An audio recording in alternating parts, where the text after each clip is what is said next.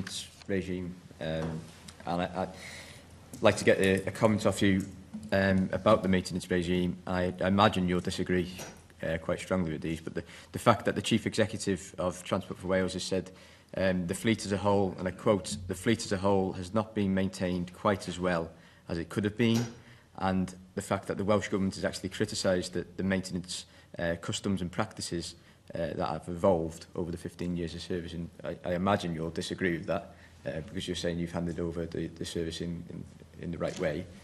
Is that the case? Or?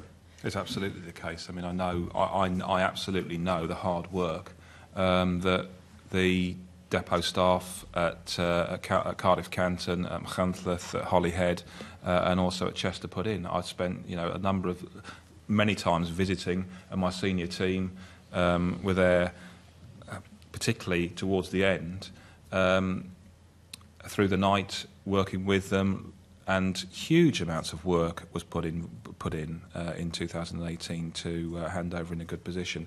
I would also just talk about the fact that we had some really significant issues to deal with in 2018. In spring 2018, we obviously had the Beast from the East and Emma meet here over Cardiff, and that had a really, I mean, that was a once in a, people talk about once in a, every so often occurrence. That was a once in a generation winter event that had amazing repercussions for the railway and particularly fleet people. And we put huge amounts of investment in to restore the fleet. At the same time, we also had the request to support the government with Great Western electrification and trying to get electrification to reach Cardiff. As a result of that, we agreed in partnership with the government to a series of blocks that severed the Marches line and kept our units effectively north of Cardiff. They weren't able to access Canton for a period of weeks.